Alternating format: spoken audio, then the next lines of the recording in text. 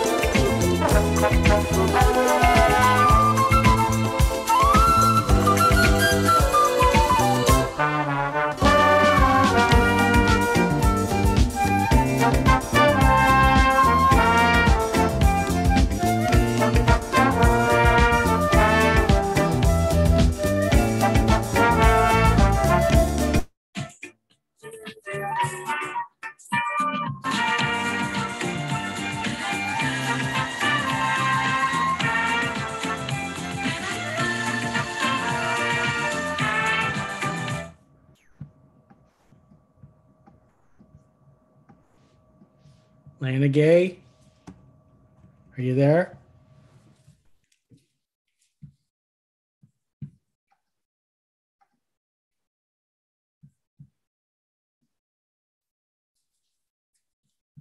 Leave the music going a little bit, maybe, huh?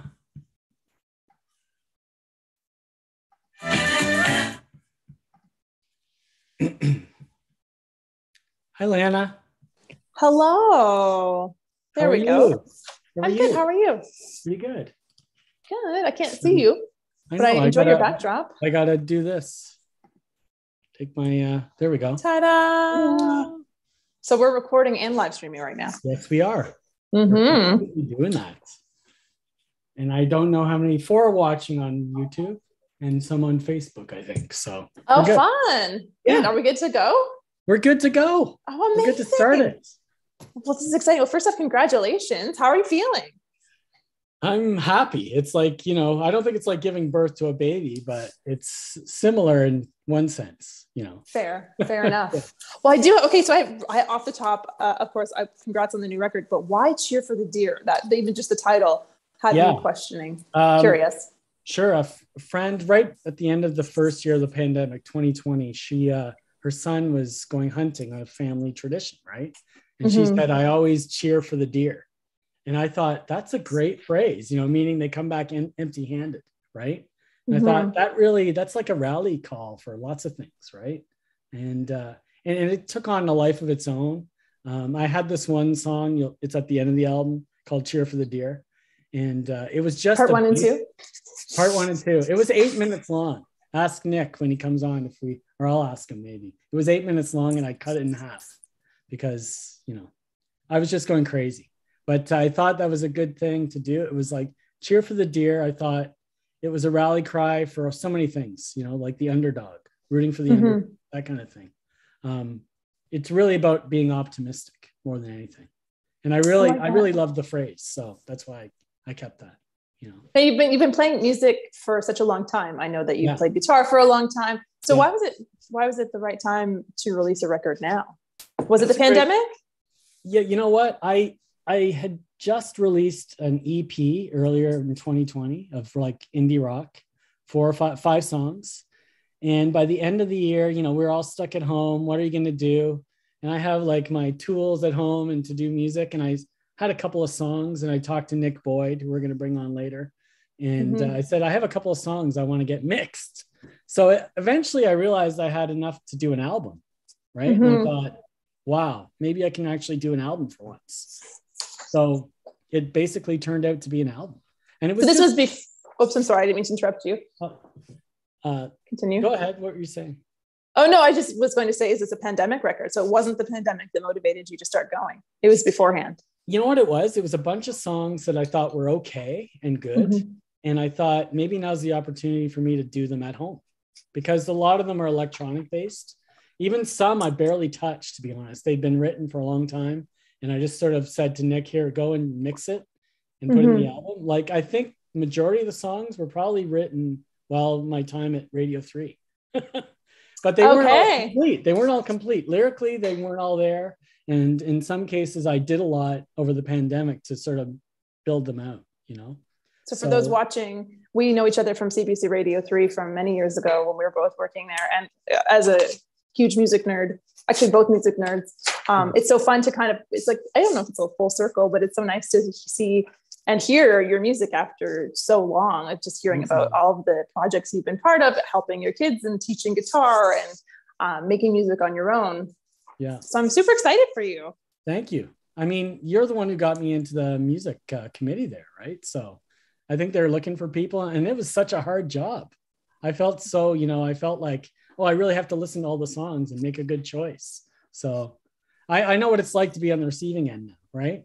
Right. Which is, I mean, you're taking it very seriously. I would definitely say that much. And I need to talk right about, so again, I know you as a guitar player, but these are heavily synth-based tracks.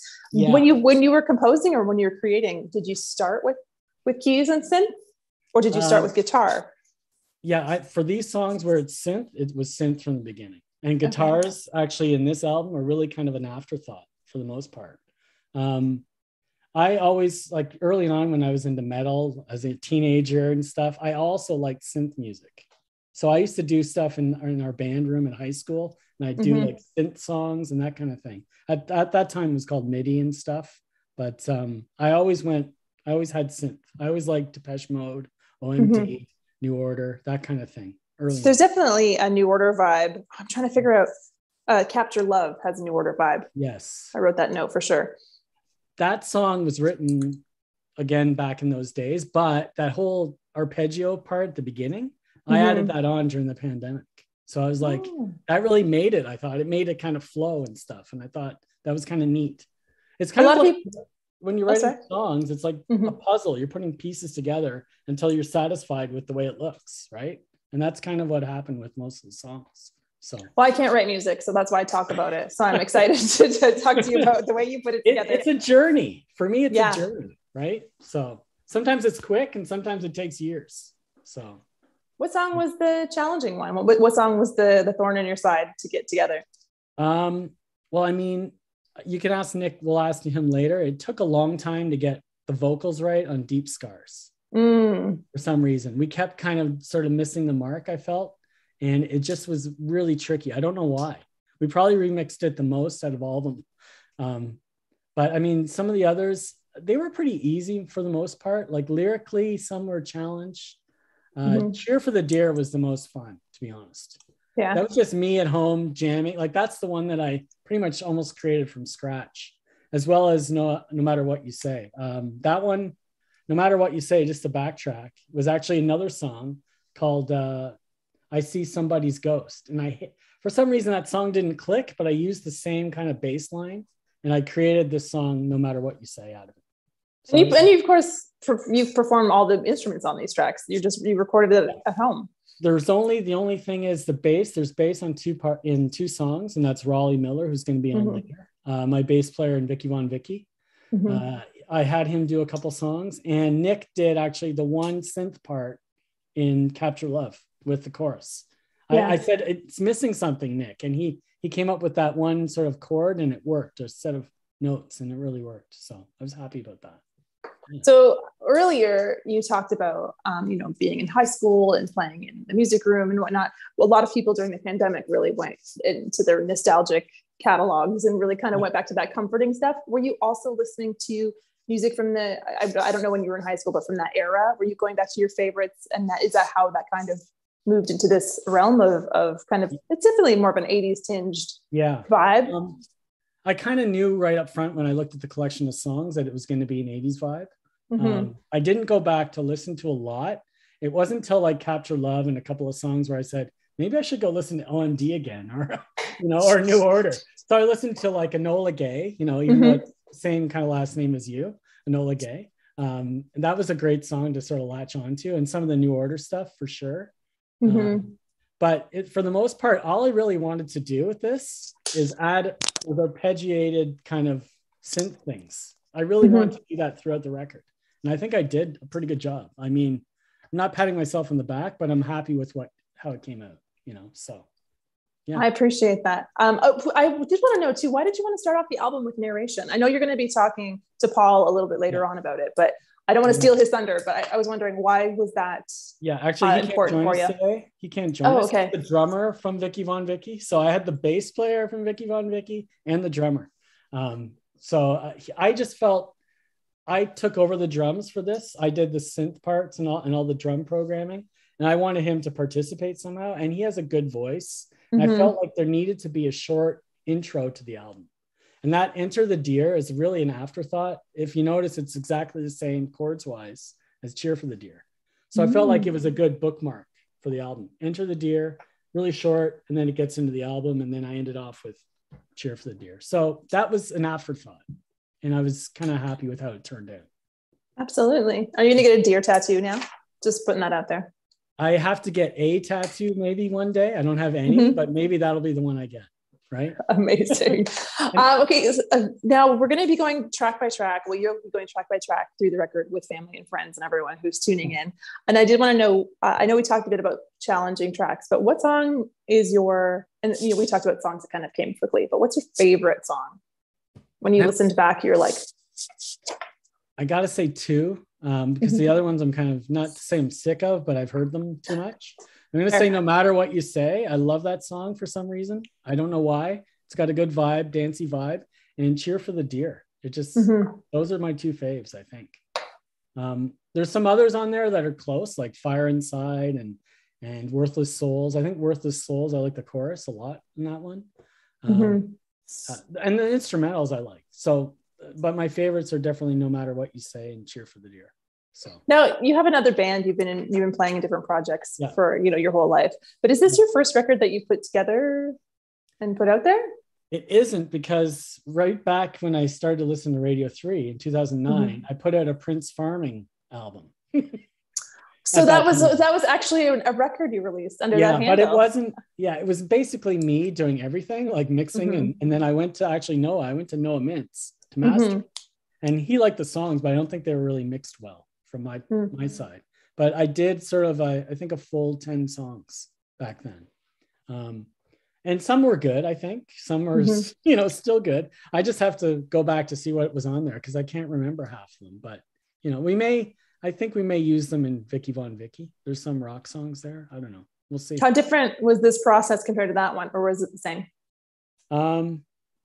Good question. I'm trying to remember back then. Back then, I felt like I hadn't done music, like created music or written songs for a while. It'd been maybe 7 or 8 years. And so I suddenly got like an inspiration, and I've been like that ever since. Just writing songs. Like I probably have a collection of 100 song bits on my iPhone. I don't know if did you hear Paul McCartney talk about this? He thinks it's about iPhone notes. It's just like your voice memos, right? Yeah. And he said it's ruining music because people have an idea that's really good, but then they don't work through it. They just put it on their phone, right? But in my case, all the songs from here were kind of how that happened. I just sort of went back and through them and found some that worked. I thought, hey, that's a good idea. I should keep with that. How far back were you going? I think I have from 2007, but I didn't go that far for this. Okay. But yeah. Well, I was wondering because the thing is, if you write something in a notebook or you go back, you don't have that timestamp where you said you had been working on songs since Radio 3 days. And we were both there for quite some time. So I was like, I wonder how far back we're going here. Yeah. That's interesting. Well, I think my time is almost up because we've got Mr. Nixon Boyd coming up. We do. To join you. I don't know if you want to stick around or to talk with him a little bit or just say hello and then we can. Sure. Yeah. So Nick, I'm going to bring you in. Let's see what happens. He comes. Zoom, eh? I know, right? We all know this so well, this application now. We didn't know it before pandemic, but hey, now we know it. Every time I have to do something in Zoom now, even though I've been using it for 2 years, I'm always like, something always happens. Here he comes. Hey, Nick. There we go. We can't hear you. You're muted. I got to unmute you, I think. We're playing the mute unmute game. Yeah. I'm trying to unmute you. He's unmuted now. Did I do it? Yeah, you did it. Yay! You should know by now, right? We all should know. That's what I mean. Hey, great to see you both. Good to see you. Nice to see you. So how is everything with you? Everything's awesome. I've just been mixing today, so this is a nice gear shift. Cool. Are you in Aurelia or are you in Etobicoke? I'm in Aurelia right now. Okay, that's what I thought. Okay, cool. Yeah. How about you? Where are you, Mike? You look like you are. This is from Florida. I went to Safety Harbor and took pictures of live oak. Have you ever seen live oak trees? They look like they're dead. But I love this. I love ironic. Yeah. I thought I thought that was the scene from Harry Potter that you had. Yeah, it does look like. That's why I liked it. I like the Harry Potter stuff. So yeah. Amazing. So let's talk about how far do you guys go back? Because I know that you've. I mean, we're a family, right, Nick? I mean, yes. I remember the moment you were born because your dad called everybody. He called my dad. It was like 3 a.m. And I'm like, who the heck was that, Dad? It was Jeff saying he had a birth of a son named Nicholas or Nixon, I guess, at the time. Yeah. Yeah. And, it just took me a few years to become aware of Mike. And I've known him ever since. That's right. And Nick and Jake played at my wedding in Quebec. Like we had like not a wedding, but a wedding party after the fact. And you played like a Blink 182 and a bunch of songs, right? I remember. Yeah, all the hits. All the hits. Amazing. So incredible. Yeah. Now, of course, Nick, you've been, in Hollerado, you're touring with Anyway Gang, you're a very talented producer and doing lots of mixing and whatnot. So it's interesting because you guys have this family tie, but at what, everyone, you see your cousins at the barbecue or whatever, but at what point in time are you like, oh, okay, I'm in, I can help you out with this. I like what you're doing here. Well, that's a great question. Mike has always been working on music as far as I've known him. And it was an inspiration to try and make music myself, from Thanks, Nick. from seeing what he was working on, always something. And it just seemed natural when he first came to me with some songs he wanted some help with, to say yes when he asked me to be involved. The thought of not saying yes never crossed my mind. and the funny thing is, a friend of my dad's in Florida, he said to me, he heard me play a couple songs. He said, "Can you record that song for me?" And that's kind of what kicked it all off. And I said to him, "That's true. Said, hey, can you do a song?" Remember? That was the first thing we collaborated on. That cool. You got a prompt to record that tune. And Mike, I know this record it's like dance tunes. It's basically like, disco electro dance. And what's crazy is that the last thing we worked on was mostly country songs. True. Before this. So, Mike, you are a versatile writer. You're a versatile musician. Not a lot of people can say they wrote a country album and then just a couple years later made a electro pop record. Thanks, Nick. Appreciate that. Yeah, I mean, that's my influence. I love Johnny Cash to New Order. So, and like everything in between. I don't know if you'd put like Iron Maiden between there, but yeah, that too. Why not? Right. So next record. It's a metal record next. Next record. Yeah. Actually, Cheer for the Deer. I had aspirations to put metal and heavier rock in there, but I never did it. I was going to. It evolved through the genres, if you notice. So. Yeah. That's true. That's true. It does. It is there are snippets of different genres, like in Cheer for the Deer. That's for sure. Yeah. Cool. Well, I appreciate this this chat, and I also appreciate the connection and like the history you guys have with each other. I did want to talk about when so Michael Wynn says, "Hey, can you punch up this song?" What track you played synths on a track? Did you not? Who? Nick? Yeah. Did I play synths? I think actually Mike did most of the keys. You played synth on Capture Love, that one chord. That's it. Thing. That's true. That one chord. I think that's all you played on this record. Normally you play bass and guitar and stuff, but this time that's all you did, right? I know. Yeah. Mike had it pretty much covered by the time I got my hands on it. I think I did like little tweaks here and there. Just because sometimes you hear something, when you're making a record yourself, like Mike has done, you get, can get really close to the thing and you're like, I've got it. I've got everything that needs to happen here. I'm covering it. And then when it hits sort of a fresh pair of ears, sometimes you hear, one little extra thing. So I did that one little extra thing. Yeah. And what's your opinion? Oops, I'm sorry. I didn't mean to interrupt. Nick played guitar, like the excellent guitar solos in like Bane of My Existence, and bass. He plays bass on probably all the other ones except for this record. So he's a talented guy too. So yeah. Of course. Yeah. What do you feel, or how? Because I know Nick, you were talking about getting that fresh pair of ears to listen. For both of you, what do you think about the idea of imperfections on recordings? Do you like when artists leave them in? Do you feel like there's like a little Easter egg element to that as well? Yeah, I think they're important. I think too often, you listen to a record and it feels like it wasn't made in the real world. So leaving a little something like, somebody laughing in the background, or like, drummer counting the song in, or even, sometimes somebody will slip up on a lyric and change them, just in the heat of the moment of singing something. And I think it's often, you know, those surprises that bring a lot of life, breathe a lot of life into a record. So when possible, leaving them in, yes. I have a couple examples. I know Land of Falling Snow, that song we did couple EPs ago. Mm-hmm. By mistake, I hit like a button and it doubled the time in the drums. I was making the demo. I'm like, that works, right? And then we got Jake to play it in double time. And I was like, that works. Yes. One time I've had a piano part in GarageBand and I kind of moved it by mistake into the drums. I'm like, that works as well. Right. You know, Yeah. I never would have things Yeah. that you never would have thought about if you're No. just writing, you know, with a little help from the universe. For sure. Definitely. And you have to recognize it, I guess. That's all. Right? Yeah. Know when it's worth leaving in. Exactly. So now I'm wondering, Michael, wait, Yes. I always call you Winsy. So I'm always like, I'm struggling to say Michael. I'm like, Winsy, Michael. You can blame when it Craig comes- Norris for that. Craig Norris. I know. God love Craig. When it comes to performing, are you more interested in just getting your creative outlet out there in song, or do you want to bring these songs to stage? Do you want to figure out how to do it live?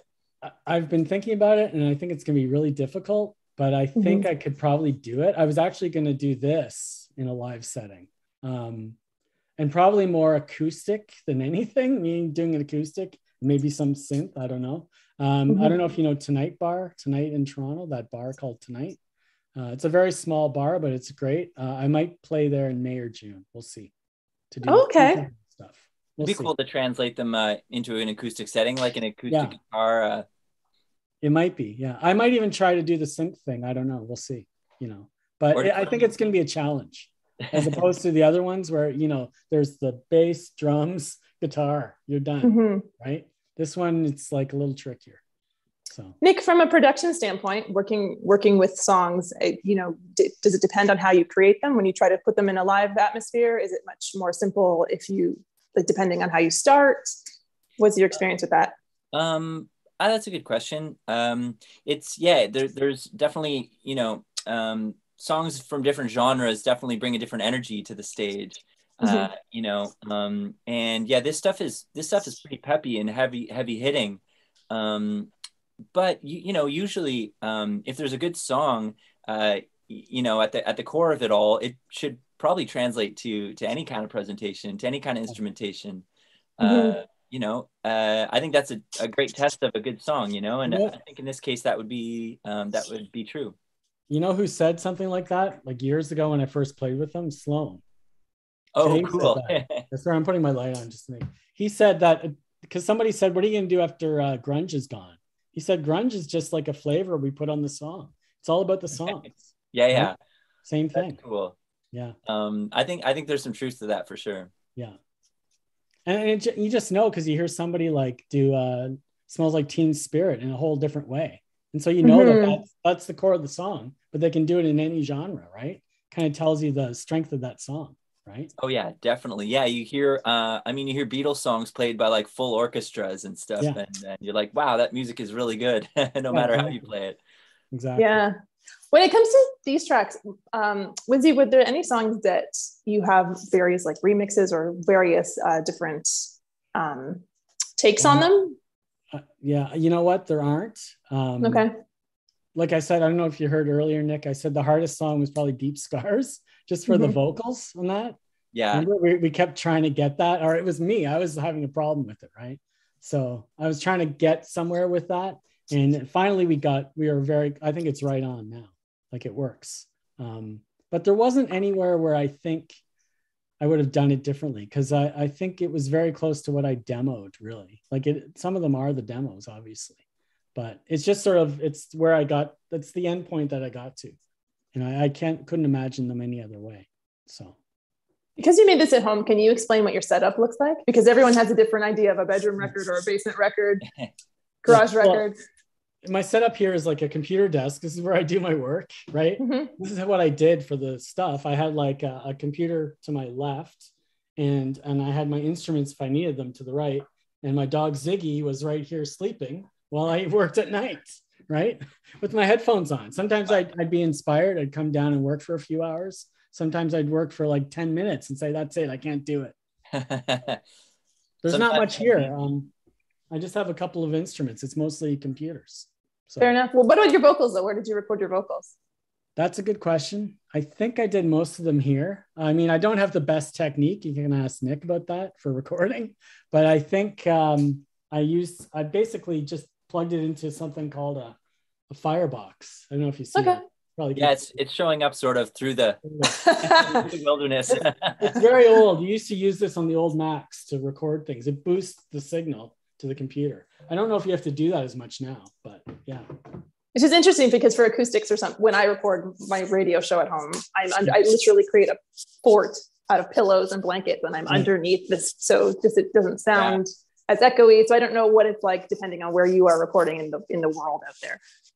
I think you got to give Nick credit for making it sound better than it did. Really, he mixed it because there was a lot of challenges in probably what he had to mix with what I recorded. What did that look like for you, Nick? What does my home setup look like? Well, no, I don't know anything about mixing a record. So I don't know how challenging it would be when you get these parts sent over to you. Yeah, so I will say, Mike, like next time, take a page from the Book of Lana and make a little pillow fort. I expect if I do it at home, you're going to give me some tips, Nick. Yeah. But it sounded good, and like, you know, your singing was natural and your melodies are strong, and that's the main thing. You can pretty much work with anything, you know, these days. Mixing this was, you know, I felt like making things sounding heavy hitting was important, because Mike's, you know, grooves and synth parts, you know, were all very, very important to get across. You know, and the singing, Mike's singing is relaxed, you know, and you want that to come across as well. You know, it's like the lyricism is there, and the melodies, you know, as long I felt like those were cutting through, and the drum, like I said, the drums and synths were all firing on all cylinders, then it was going to feel right.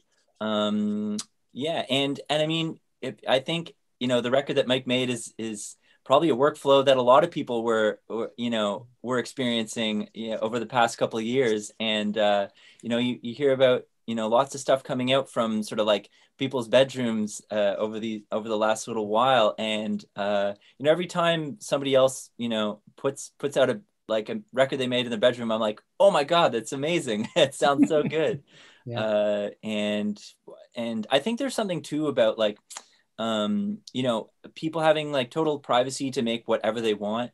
And, you know, sort of, the lack of like, you know, inhibition that goes along with that being a good thing, because you're not in a studio with a bunch of people, you know, breathing down your neck to get something right, you know, in the moment. You can take your time and, you know, figure it out at your own pace. And I think that's something really exciting about people making stuff from home these days. I think that's great. Has it changed the way you make music, and Winsy, has it changed the way you work moving forward making music? I think I'll do my demos here next time, and then I'll go to wherever Nick takes me. If he says do it at home, I'll do it at home, but I'd rather do it in the studio if it's more rock based. Yeah, I think people are more open to doing it both ways. Like, I, you know, had to adjust to doing Lana, as I know you did, you know, to working from home, to recording from home. I wound up doing a lot of writing from home. So like a Zoom session where you just have like, you know, acoustic guitars like this on the screen and like the lyrics up on a page.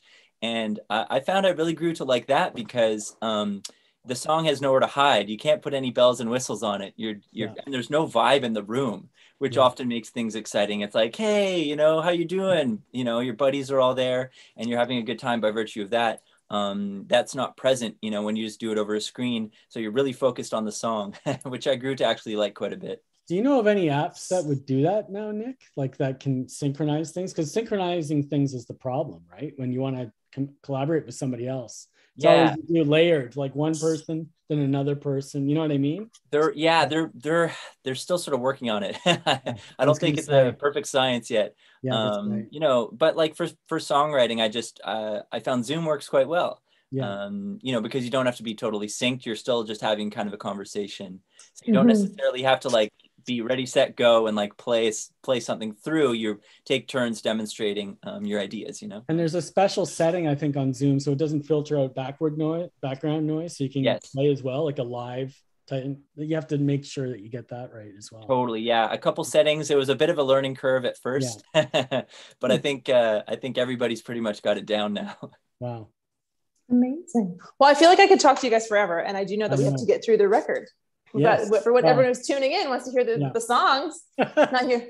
So we should probably do that. I mean, we'll see what happens, but this might go on longer than I thought, so that's fine. I don't mind that, as long as everybody else likes that too. Lana, thank you so much for hosting. I appreciate this. It's been so fun. It's nice to see you both. Nice to hear the record. Congratulations again. Thank you. And have a great night and happy release day. Thanks, Lana. Yeah, and congrats, Nick, you Mike. want to stay on? You want to stay on for a second, and then I'll bring on the next guest. Bye, Lana. Thank you. Okay, bye. Hey, Nick. Hey, Mike. So you're going on tour soon, right? I'm going on tour, in just over a month. Wow, for like a cross Canada tour, or? Yeah, a couple weeks from Victoria to Montreal, basically. Right. So Anyway Gang, just so people who don't know. Exactly. Yeah, with Anyway Gang. Yeah. It's the same setup from the first Toronto show, right? Anne and Adam. Exactly. Yeah, same crew. It's going to be fun.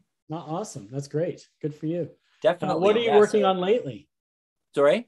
What are you working on lately? Like you did Deanna Petkoff stuff? Yeah, right? Deanna's record is coming out on Friday, so I'm super excited about that. That's going to be awesome. Nice to have a couple releases in the same week. Jeez. Yeah, I know. Back to back.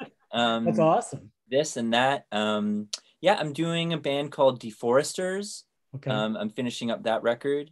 Okay. I'm finishing up a record for an artist called Castle Frank as well. I've heard of them. I think I saw them actually at the Guitarist. Yeah. The Monarch, I saw them actually. Yes, that's right. They played their first show was just pre-pandemic and like February or something, 2020. I think I saw that show. Their first show ever. And so Girlfriend Material played with them. That's why I saw them. Yes, exactly. Yeah. Okay. And I just worked on a couple of Girlfriend Material songs too. We recorded in February 2020. Okay. And for the longest time, Graham, right, who is the singer and songwriter and Girlfriend Material, was just kind of sitting on the songs, not being sure what to do with them. And then he was like, you know what, let's finish mixing them. And so we just did. And that was really fun to, sort of, rehash a project that you thought was not going to finish, or maybe you didn't know. Yeah, well, really just the fact that we, did all the work, literally in the days leading up to everything shutting down. So it was nice to kind of rewind, psychologically a little bit. Wow. Awesome. Well, thanks so much for mixing this and doing all this work for me. You didn't produce this time, but hey, you will next time. What'd you say? You didn't produce it this time, but you will next time. But that's fine. I love jumping in wherever I'm needed. Awesome. Wow. I don't want to keep you much longer, Nick. So no problem, Mike. Yeah. But thanks again. I think it turned out as best it could. I think it's pretty good for me, but it's great. I really appreciate all your help, and I look forward to the next stuff we do, which I'm already itching to do, but we'll see. Man, yeah, I'm always there, Mike. I'm always there to do it. All right, thanks, Nick. Congratulations again, man. Thanks, man. I'm going to bring Raleigh Miller in now. Nick, cheers, man. Cheers, Mike. Later. Thanks so much for doing this. Yeah, congrats. See you later. See ya. Just waiting on Raleigh to show up. I think I have to start video.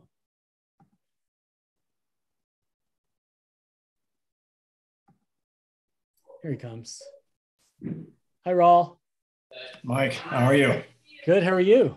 I'm fantastic. I'm so excited for you. Thanks, man. Yeah. Just let me introduce you first. This is Rolston Miller, bass player extraordinaire from Vickv, formerly Trains of Winter. And now you contributed to this thing, my solo stuff.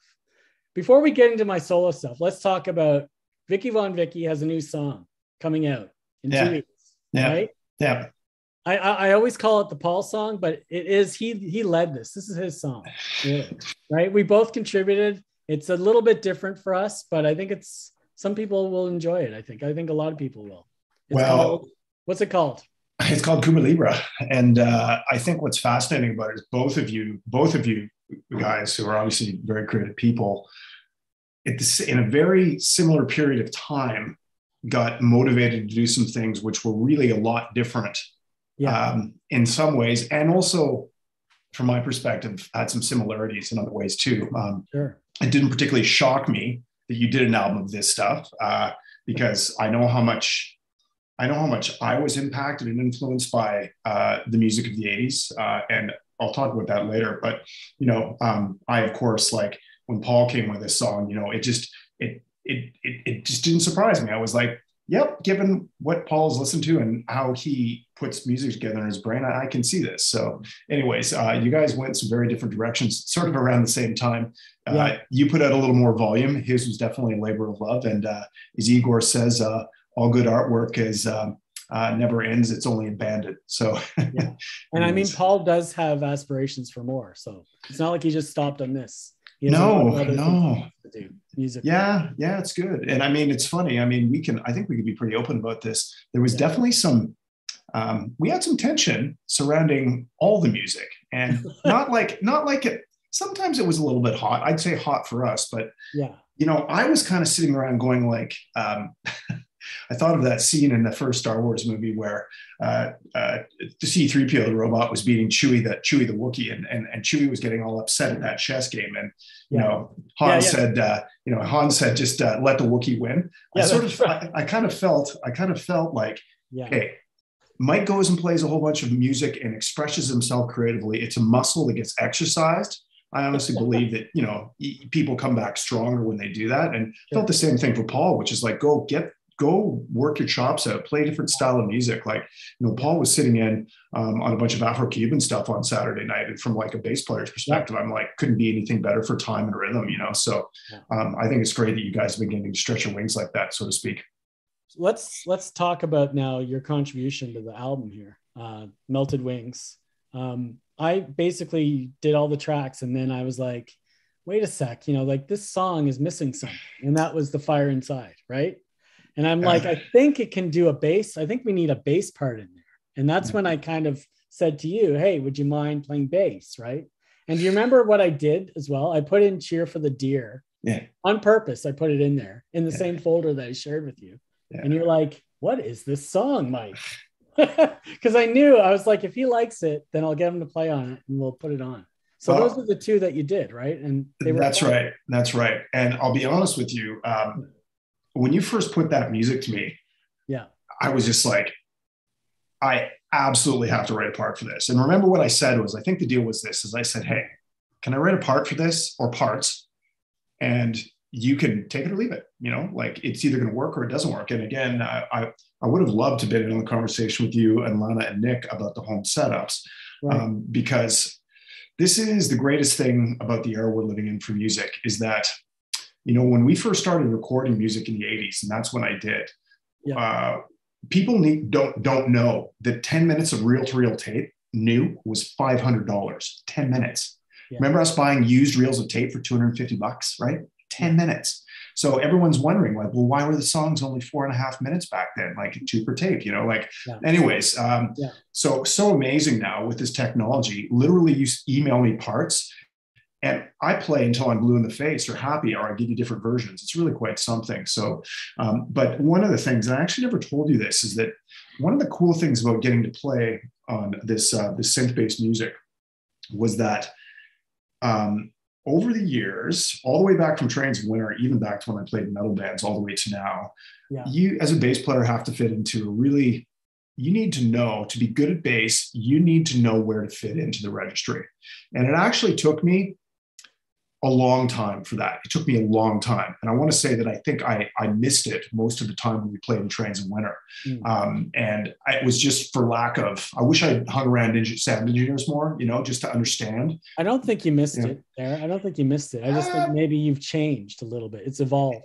And maybe it's a bit of mixing and a bit of sound too, like I now know, like I could walk into a studio and say, hey, Nick, here's my sound. This is how I do it. I want this out of the amp, this out of a direct. I want this mic'd, and like, he could take it to rules. But for people who don't know, Trains of Winter was a part of the Kingston scene back in the early 90s. So that's around when the Mahones, Tragically Hip, all those bands are coming out. And we kind of sort of vaguely knew some of them. Yeah. So it was like an early 90s grind. It was a lot of fun. It was a lot of fun. Yeah.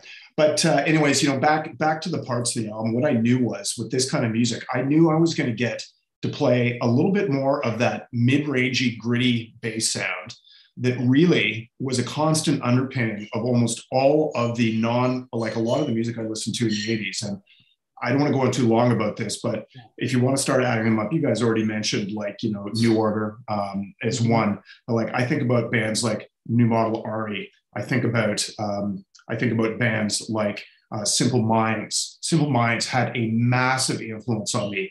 U2, Big Country. They all had these bass sounds that they worked for them, and I always wanted a little bit of that. Even Mike Mills from REM, right? There was a sound there, and I never, we played different music, so I never got to do this. So this one, I just knew. I was like, oh, wait a second. I hear the part in my head. I know where I can fit in here. And then the beautiful part about the digital modeling now is that I basically I found exactly the 80s amps and speakers I wanted to use, and that's what I recorded it with. So really, I was so excited to play on it, but when you said Cheer for the Deer, I was like, this is it. And I don't know if you'll appreciate this or not, man, but immediately really what came to my head was Rush's La Villa Strangiato. That's what I came to mind. And I never got to do it. I thought of right away Metal, Pink Floyd. I thought something like one of these days, I thought a little bit. Yeah. Like that when your bass comes right in, I thought, I mean, we can even play it now if you want, just to see to show. Well, again, it was just such a pleasure to get to interact with you, first of all, in a very different way. And I think you and I both agree that what Nick said, the energy in a room is always amazing. But this was a much different and more cerebral process, and turns out shockingly amazing. I don't know. So, yeah. I mean, I wouldn't do it all the time. Like I said to Nick, I'd rather be in a studio sometimes. But sometimes if you want to create and that's all you can do, you do it. You do it with the tools you have available, right? So and that's one of the things I don't think that again, if people have played and particularly played live, you understand that. But after playing with you and Paul now for essentially 30 years, on and off, I can look at Paul and I can look at you, and I know what's going down. Body English says this is working or not working, and but at the same time, like I said, when you have the luxury of time and a recording tape that never ends, it can lead for some pretty crazy things. But I will say this is that I understand how challenging this would be to play live. But our other bandmate, Tom Nesbitt, has an amazing synth and keyboard player that he works with, who he said would be very game for this kind of approach. That's enticing. I like that. Someone might be able to take on that side of the live production synth sounds, which would be pretty exciting for me. So I kind of envisioned it as a one night only situation, but how about we play that right now? How about I share the sounds? Yeah. It's going to go here. Computer audio. I'm going to play that song. I'm going to go to the album. And are you going to go? Are you going to do part 1 and 2? No, I'm going to play. I'm going to try to go right where you do your thing. I think it's around the 240 mark.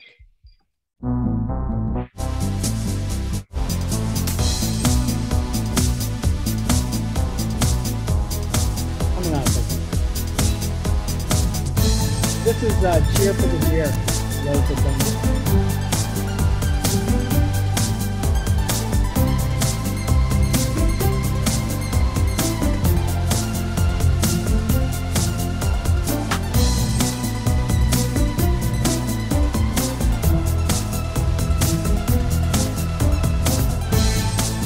We're on the bass part where you come in.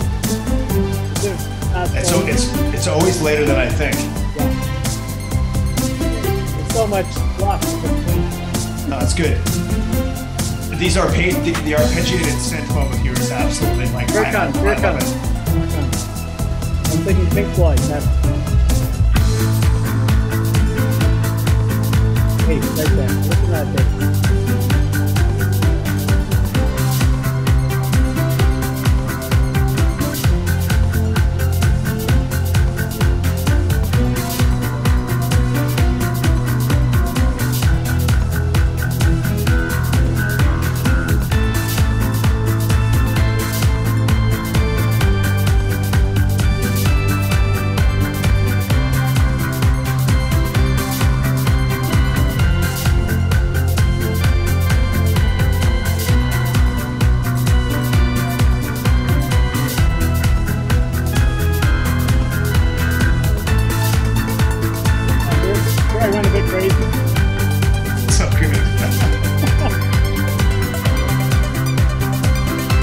sure Peter Hook from New Order right now is probably trying to sue me for sound infringement.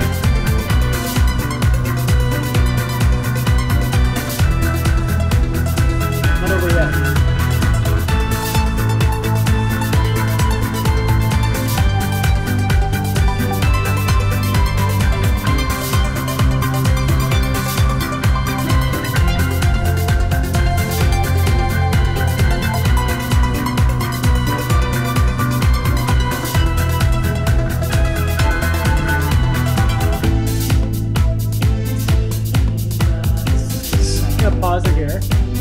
Gonna pause it there.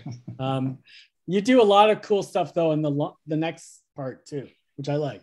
You're like going, you know, all the little. I love it. I love the little arpeggios, all the little stuff you're doing.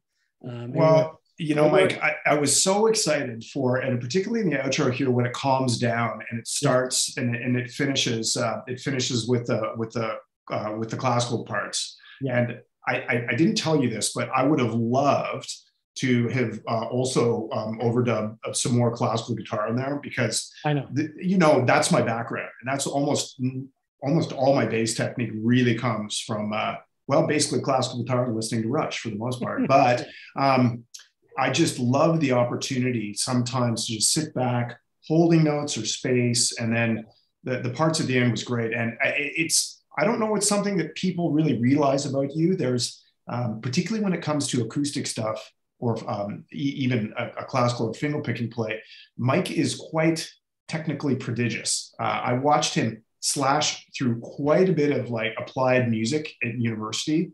And like I played classical guitar, but like I couldn't touch the stuff you played. And it was fun to get to see to do that, because you haven't done that for a long time either, you know? No, so no. Anyways, it's I fun want to play flex those things. Fire Inside. I want to play Fire Inside again. Very cool. Yeah. We're going to go to that. And then a couple more questions, and then I'll move on to my pals from Quebec. Let me just get this going. Is that the Denani Posse? Yes, give me the Denani Posse. Here we go. This is Fire Inside. I might fast forward, but you're right in this right at the beginning anyways. Oh, this song's pretty tight. It's not that long. No. And it's quite different than the other songs. It's very kind of high school stage band. The vocals are so good.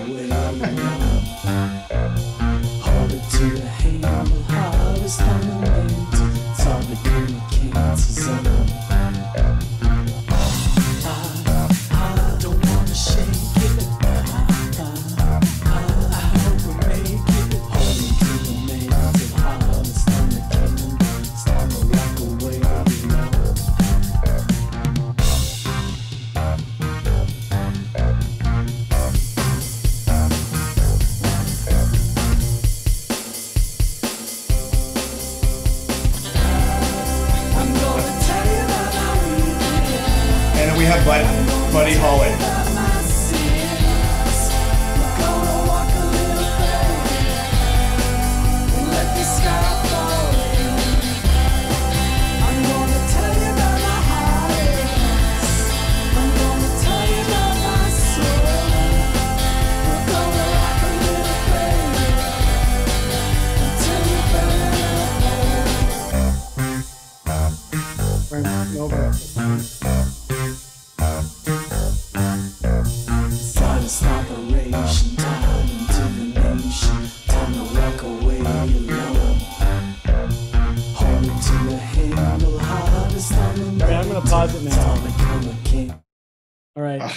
We can listen. I can listen to all the album, but I don't want to bore everybody. I know. Well, Mike, I mean, not bore, but you know, it's not the kind of live setting. So now, and it's always classic though, and people always ask me about this, Mike, because so when it comes into the chorus, immediately, it's like always there's that like, and there's a little bit of the Pixies. It's always Black. He's always circling somewhere in the back of your brain. Yeah. And I don't even know if you know that, but like every time I play people music that you've written or that I've actually played on, someone goes like, who's the Pixies fan? And it's like, ironically, not actually me. Like I really appreciate what they do, but I was just into a slightly different kind of music at the time when they like, and I've seen them live, like truly creative geniuses, but like, it's always funny. And I love that move from that chorus to that really open, bright, from the verse to the open, bright chorus. It's a wonderful transition. It sounds so I good. don't really see the Pixies influence when I do songs, but I understand that is my influence. I mean, for me, they kind of opened doors a long time ago. It was sort of about, don't worry about this stuff, but do some strange things. Well, happens, right? And you know what happened with those guys, and what I needed to understand was, I think a lot of the time Sonic Youth was making decisions to play dissonantly that were sometimes not. I'm not going to say, I don't know. I wasn't in the recording room. I never played with them, but like what I can tell you is that everything that Frank Black does that sounds like a mistake or dissonance is intent. There's intent there, and there's a reason for it. And I've seen it pop up in our music, and I roll with it now, and it's quite wonderful because it does make for some interesting conflict, you know. I'll tell you one thing that I have from the Pixies that is meant, like, it's something I think about. It's also what Nirvana did. If you look at their songs, they do things in threes, Pixies. Yeah. Whether it's 3/4 time, or they repeat a chorus 3 times or a verse. Yeah. And Nirvana did that as well. And most people do it like in couplets, like 2 or 4, but they did 3s, which I really kind of think is neat. You know, it's kind of it's giving yourself a different kind of feel for some reason. I don't know why, but that's the only thing I consciously do with songs sometimes. Yeah. And it's funny. I mean, we talked a little bit about it when we were chatting today, but it's just always so interesting how your past influences, they leak out in different ways that sometimes obviously you see and sometimes you hear. And I've always said I would love, if I had a superpower, my superpower would be to be able to hear what other people hear when they listen to music. Because like I am just like, I hear one thing, but I think everyone just hears a little bit differently. And people hear things differently for sure. I think so. There's things that you isolate to, right? Yeah, so Hey, Raul, I gotta say, I'm gonna move on to absolutely. Morton, but I really appreciate you coming on. And well, Mike, I can't thank you enough for letting me hop on the coattails here. It was a lot of fun, and please don't ever hold yourself back on moving to any music genre. I'm around if you need me, and I will say to people that I do hope that we have been talking about it, and if we can get out of this a little further. We hope that Vicky will be back to rehearsing and writing again soon. And we hope to be on the stage sometime this year. So I hope so. And also, I'm going to get the synth player in contact with you. Okay. Okay. Thanks, man. Thanks, Mike. Have an amazing night. Take care. Thanks, cheers. Yeah. Bye. For those who are waiting now, I'm just going to bring in some buddies from Quebec, Paul Macdougall and Alan Morton. Hopefully they going to ask them to unmute themselves, and then we'll see them here. Here we go. Who's this? Is that Paul? It's Paulie Mac. Yay, Paul. How's it going? Hey, Al. How's it going, man? Alan. You hear us? He's not hearing us. Yeah, I know. I'm good. For me? Good. How are you? Pretty good. These guys are like Can you hear me? Some of my best friends. Can you hear me now? Yeah, we hear you. We hear you. Thanks, guys, for coming on. I appreciate it. I'm here. Did you listen to the album today at all? I know Alan did. I don't know if Paul listened to it all. Probably not. Well, like I said earlier, it always sounded a little bit Stone Roses, very 80s. Kind of liked it. Yeah. So, you know. Can you hear me yet? Yeah, we hear you. Yeah. We hear you, Al. You're good. We hear you. You're good. Hey, and first off, I'd like to say congratulations, Mike, on this launch of this album, Melted Wings. And I would like to say I think it started from your Powder Blue launch of it must have started from your Powder Blue Flying V guitar that you had. It's in the cover there, right? It's in the cover. Yeah, I do. I was in a band early on in my career, which was not a career, and we didn't let Mike in because he actually knew how to play his instrument. So I knew you'd bring that up. Yeah. We let you come in and do Spider-Man. Yeah. Spider-Man. And I did more than Spider-Man. Yeah, you did more than Spider-Man, but like I remember because the Ramones came out with their version of Spider-Man probably about 4 or 5 years before we did it, and you did it on your Flying V Powder Blue guitar. which would, like, if you put it in a fireplace, like the shot from my fireplace, it would have melted and it would have been winged because it was flying V. Now I just want to do some things. I want to show. I don't know if I have it here. Hang on. What I want to do is I want to play a couple songs. We're going to listen and people will watch us listening. So the first song is Enter the Deer, which is the start of this whole thing. Okay. I just want to play it. I'm not going to play it all the way. I might play it all the way through. It's short. But this song is like a filler song. This is an intro song. Okay. I just want to play it. I'm not going to go through everything. Here it is. This is the start of the album, Enter the Deer.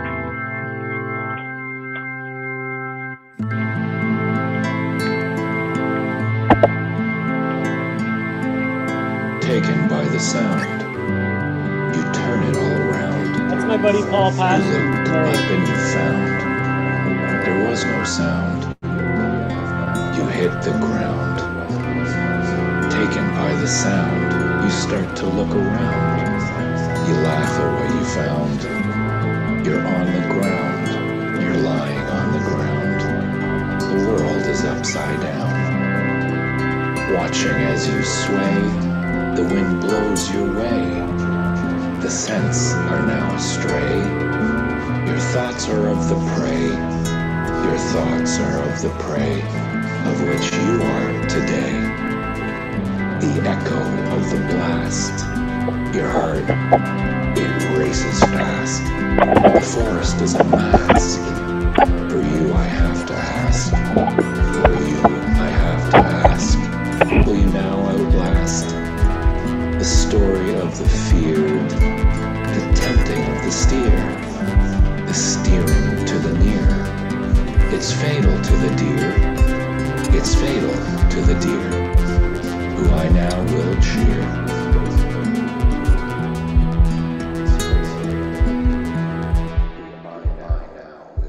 And when I heard this song originally, I loved it because, like, I live like a block and a half from where, like, Leonard Cohen lives, right? Or who? Leonard Cohen. Oh, Leonard Cohen. Yeah. Yeah, you know that guy? He's like, yeah, I know that guy. Yeah. I've heard of him. Yeah. Anyways, Hey, I live very close to where he lived. And one of our friends, Chris Tyndall, actually painted his house at one point. Right. But on top of that, this sounded like a John Paul Jones composition. Yeah. Like with really good keyboards, and it had that like poetic. And I know when I heard this one originally, it hit me with Leonard Cohen aspect. Cool. I want to share an image. Okay. I'm going to share an image now. Hang on. Give me a sec. This is from my computer. Yeah. Hey, this one. You guys see it? Yeah. No fun has ever been had at that place. Can you explain this photo and explain that fire, please, Paul? Let's start, Alan. I've been talking too much. Let's let Alan go with this one first. Yeah, sure, Al. Go. Well, this is the view you get walking out of Paul's place towards the fire from. You've probably been inside grabbing a beer or something at the fridge, and you know this is just early in the night where things are starting to get going, because otherwise there'd be like 10 to 20 people there. Yeah. But yeah, it's a gathering spot for great times. And we can give approximate location near Morton Heights, north of Montreal, right? Yeah. The shoot in Morton. Yeah. I mean, I got to meet Geddy Lee at like at the Commons before and all I talked was like expos and hats. Yeah, he was a big friend of Warren Cromartie's, right? So okay, yeah, cool. Okay, I'm gonna stop it now. I'm gonna close this one. Stop the share. Am I still sharing? I'm wearing it, and you must notice that I'm wearing see my vest. What's your vest? It's made from real gorilla chest. Yes. Oh, I see what the vest. Yeah. What's the T-shirt though? T-shirt underneath. Batman. Good. But also, I'm wearing this like I really wear because I'm such an Expos fan, I'm wearing this in memory of your dad, because like we actually saw like in I don't know what 80 whatever stupid year, like the Blue Jays won instead of the Expos. So I always have this hat. I never wear it, and I thought I'd bring it out tonight. It's like I had that good memory. Expos. Yeah. I like it. Yeah. Yeah. Cool. I really like the music though, beyond all this, because like we're just chatting about like stupid photos and stuff. I love the fact that you've kept up with music all your life. It's amazing. Yeah. Thanks. Yeah. It's been fun hearing you play around the bonfires or just anywhere. I mean, well, Alan, Flotilla last year was awesome too, right? We need to do Doc Fest this year. Doc Fest. Well, Doc Fest. I want to do Doc Fest. Like, screw all the other lakes, Kern Lake only, but Hey. Sorry. We're the only one with an island, baby. I'm gonna play another song. 1985. I have two instrumentals you guys hadn't heard until today. So I'm gonna play a little bit of this song, okay?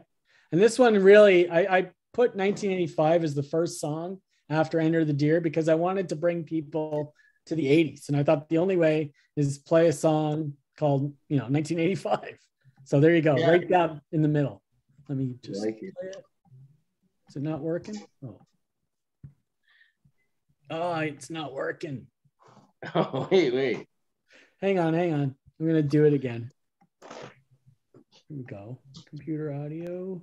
Here we go. It was working. Oh, well, I'm not going to be able to play songs now, it looks like. Darn. Was it something we did? No, it's not you. It's because I ended my share before, and it's not coming through. Do you hear anything when I hit play? Maybe not, eh? I know something was burning in my oven. I had to go take it out. Sorry. Well, we don't want you. We don't want the oven to burn down there, Paul. No, it's all good. It's okay. Good. Hey, and there's Phineas McVicker Cat. Where is he? Right there. He's on the couch. All right, I'm going to just. We might have to end this early if I can't play any songs. Let me stop the share. A few bars. Let's have we could always have your opinion about Greta Van Fleet. They're good musicians. I like them, but I mean, Led Zeppelin. Come on, it's like a band coming out, exactly like Metallica or Iron Maiden. It's like, come on. Hey, don't diss Iron Maiden. They were. I'm not dissing Iron Maiden. Are you kidding? Yeah. No, but he's not dissing anyone. He's just saying they're just sound like. Yeah. Sorry, I just got messages. Okay, there we go. There we go. Let's get some melted wings here stuff. No, but so what's your favorite? Alan and I both love the Tragically Hip so much. And Mike was in Kingston when those guys were getting big, which is another thing, right? Yeah. You were also around with Finney McConnell, who's just started a band with Ultra Bomb right now with a guy from Husker Du and stuff.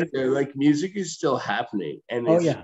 It's not stopping. No. Yeah, it's not stopping. But you were around in that time when Finney and all the hip guys were in Kingston, right? Oh, yeah. Yeah. So and it's just amazing to see a guy like Finney doing something with a guy from Husker Du, which is one of the best shows I ever saw live in my life in Montreal was Husker Du. New Day Rising. Finn's first band was with Gord Downey, right? Yeah. He has pictures. I've seen him post them of that. For me, I knew him a little bit at first, and then he promoted us a couple times. And I just saw that picture with Trains of Winter. All those tapes were in that thing. And he even came up one time when we were playing at a bar that he got us the gig. He came up and played with us a couple songs. So that was fun. Yeah. So I just saw that picture he put up I don't know, somewhere. And it was Trains of Winter. I still have a couple tapes of that. Well, I need to take a couple back from you somehow. Yeah. Or I'll buy them off you. I don't know. No. I don't have. Does anyone have a tape player anymore? It's hard to find. You can get them. I have one here that I haven't used. The Colonel has a tape player. Who does? The Colonel, the yellow car. Oh, yellow mustard. Yes. Okay. Yeah. I love it. Really? Oh, nice. Yeah, I had it playing today. Yeah. Yeah. So you know what? it should be rolling through the hills at the end. I'm like, the fact that the Colonel Mustard plays tapes and he did it in his today with a lead pipe. Yeah, lead pipe in the conservatory. Always the conservatory. Always. Possibly sometimes in the library with a rope. Okay, I'm going to try this again because I don't want to abandon this completely here yet. I don't know. Is anyone still watching this? I hope they are. I think some are. So... I'm maybe some have dropped off. I don't know, but hey, who cares? Here we go. Oh, there we go. No, that's not the song I want. I want this other one. You ready? I want to play 1985. Okay, here we go.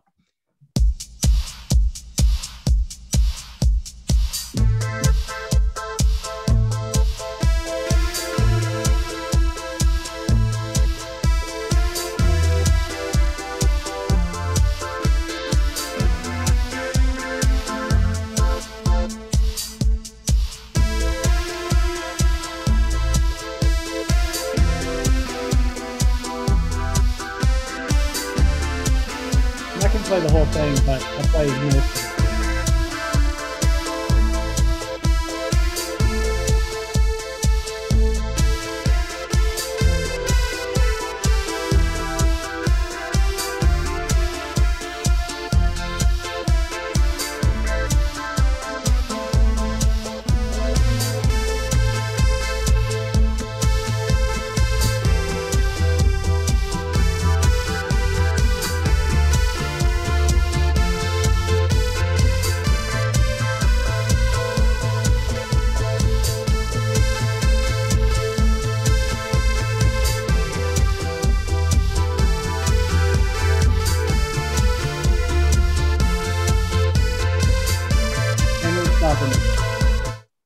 Yeah, I know. It's no John Lord. It's no Ray Manzarek. It's like if I heard this song in the 80s, I would have punched someone in the head for playing it. But okay, it's like I'm going to do another one. I'm going to do another that you would probably say the same thing for. Escape no, Love. but no. I'm getting into the arpeggiated keyboard. This is automatically better. I'm not going to play this very long. A little bit.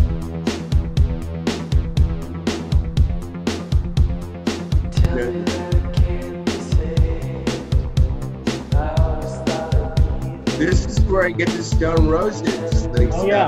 Right? Yeah. Happy Mondays. Yeah.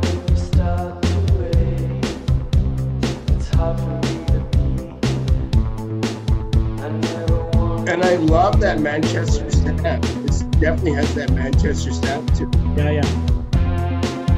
This is not so much.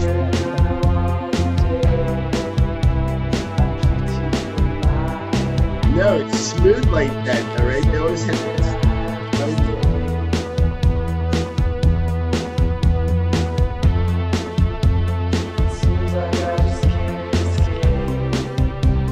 You almost feel like a dolphin here.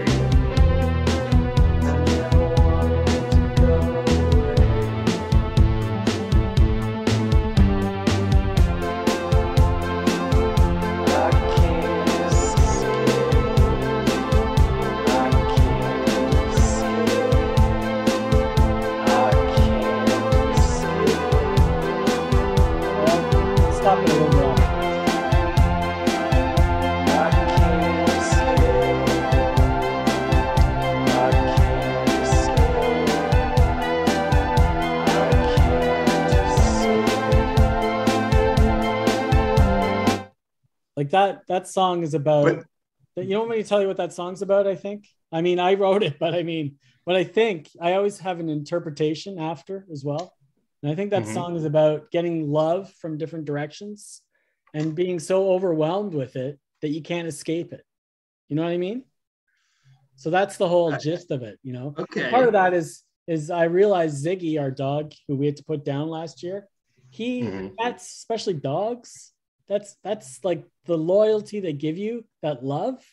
You can't deny that, right? Yeah, you had Shadow and Shasta. Yeah, you know how it is with pets, like cats. It doesn't matter. Oh my God. You want like you know that story of like I'm like walking out of like the veterinarian place in the shoot, and Tina sees me and she's at a red light and I'm bawling because like Rally Cat is dead in a box, and and I'm like and she's like, she started crying. I'm like, it's green light. I'm just go, and then I'm like Googling. How deep do you have to bury a cat up like in your country place? Oh yeah, I think I did the same for dog. Yeah. So I went. It said 4 feet. I went 6 because I was just devastated. But yeah, like losing a pet, losing a parent. Yeah. You know what? Losing a parent probably doesn't hurt as much as losing a pet, and that's a weird thing to say, because like you're always around your parents and stuff, and you can talk to them. But when you lose a pet, they're like, you know, no. On that note, I'm going to go to Alan thought this sounded a bit like a high school band or it needed real horns. And I agree, it does. I'm going to play it, Black Bars. I might skip up a bit, but I'm going to play it right now. Didn't I say I don't think it sounded like that. I just think I could hear horns and strings and stuff like that. Right. But I always thought this song had a bit of a high school band kind of vibe to it. When the horns come, like the fake horns, whatever, right? Again, it's an instrumental for anybody who's watching. I have 2 instrumentals on this. I'm going to just fast forward a bit.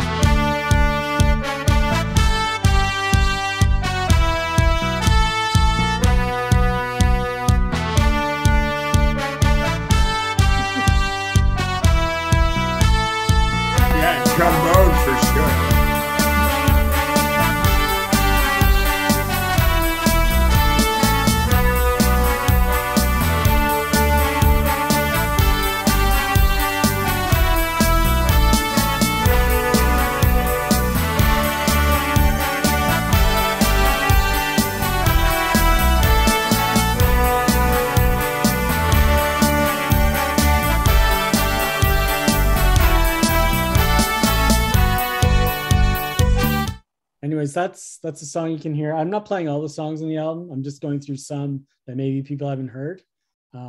It's all there. It's on all the streaming things like Spotify. Well, I think Alan and I can both agree that one could use some big ass horns. It has horns, but I think more horn. I know more cowbell. You want it to get a little hornier, eh? The last song I'm going to play before we sign off is this "No Matter What You Say," because no one really heard this, I think, until you guys heard it, but I thought it's a good kind of dancey. We alluded to it earlier with Lana and Nick, and I just thought I'd play it now. And this one I thought I didn't have enough guitar. I like this one. One of the last songs. I put guitar at the beginning, even though it's kind of like scratchy guitar.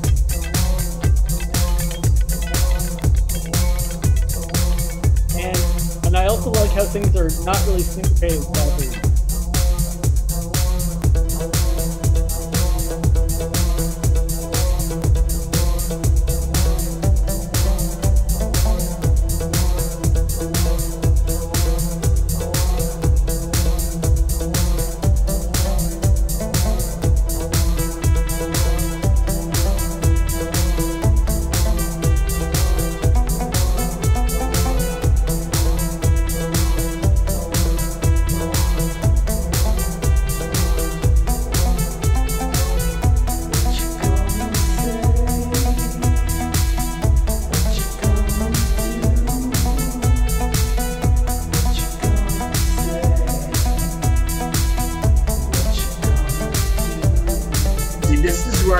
Stone Roses, like the Manchester sound, some of the stuff, and they love it. I'm just going to stop it briefly. You're going to hear what I said to Nick. I really need to hear a transition from this part to the next one. You're going to hear, I said, it's got to sound different. And he did that really well. I love it. Like, I have no problem with like that. It's coming up, and I'll tell you what I mean. You'll hear it.